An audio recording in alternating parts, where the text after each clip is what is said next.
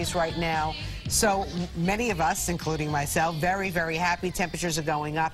However, some doctors who are dealing with Lyme disease and patients who are chronically ill with that disease really get busy this time of the year. Once the temperatures go up, this is when the ticks come out, and we need to be armed. We need to know what to look for right now. Yeah, Lyme disease is very, very serious, and sometimes it's underestimated, I believe, by some physicians. Let's bring in Dr. Stephen Phillips. He is a world-renowned Lyme specialist, and he's here to help us out as we get ready for tick season. Good morning, sir. Good morning. All right, so what are the symptoms?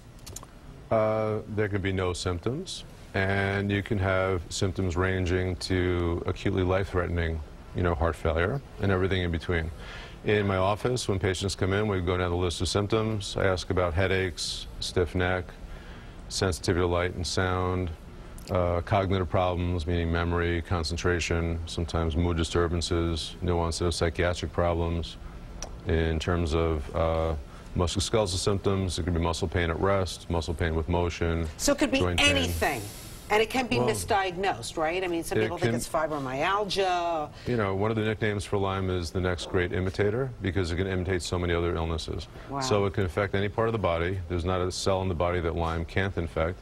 And because of that, it's a kind of a source of controversy in the medical community because it's hard to reconcile. How can you have a situation where people get infected and not get sick, or not get sick for many years and then get sick decades later? And that's what happened to my dad.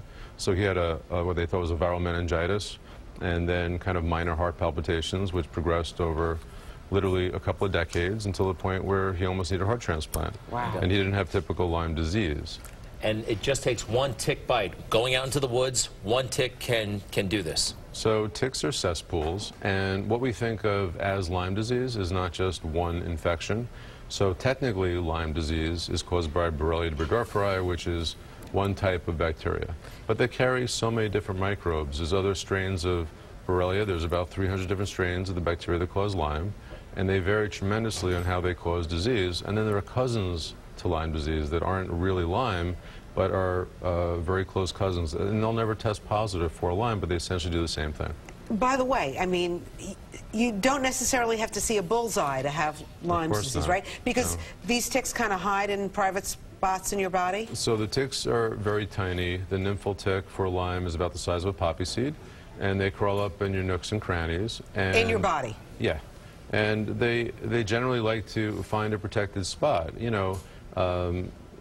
the armpits, in the groin, in these areas that you don't think to check for something that's so tiny, and they'll just hang out there in this very safe, protected area. Then they'll drop off. You won't even know you have a bite. Sometimes people get a rash, and sometimes they won't.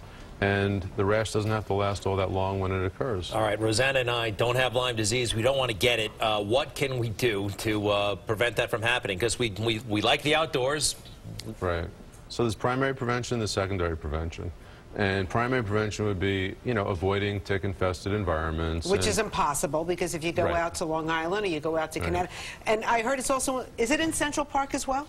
I mean, I don't have the statistics on Central Park. I know some of the parks in New York City. There's a park in the Bronx where they had found ticks that were infected with Lyme. But, the birds carry these ticks, and they can go all over. So there's no reason that ticks wouldn't be infected in Central Park. So let's assume that we are in tick country. But let me just focus away from the ticks for a second, because, it's not just ticks that you have to be worried about.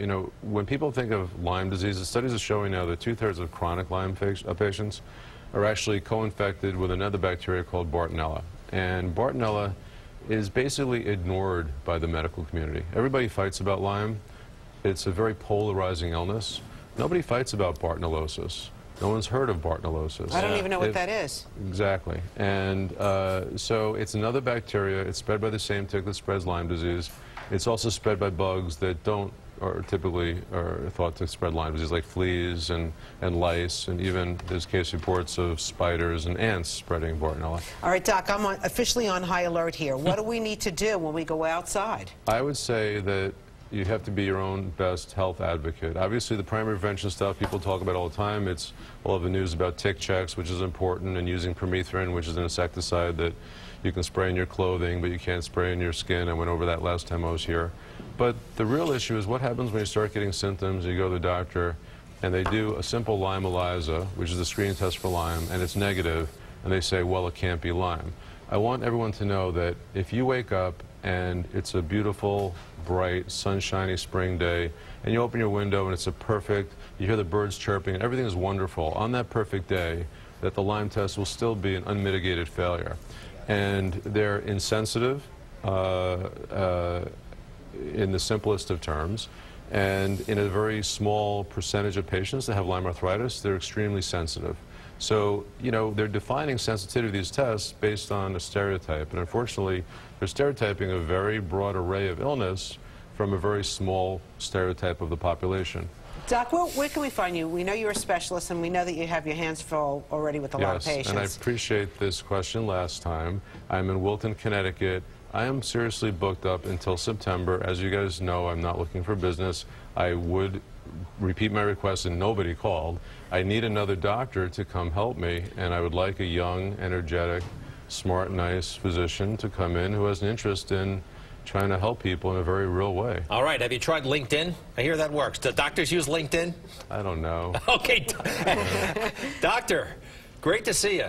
Great to see you. Thank Dr. you so much Stephen for having Phillips, me. everybody. We appreciate it. Thank you so much. All right, thank you, guys. I'm going to be covered up. I'm not going to the beach. I'm not going anywhere.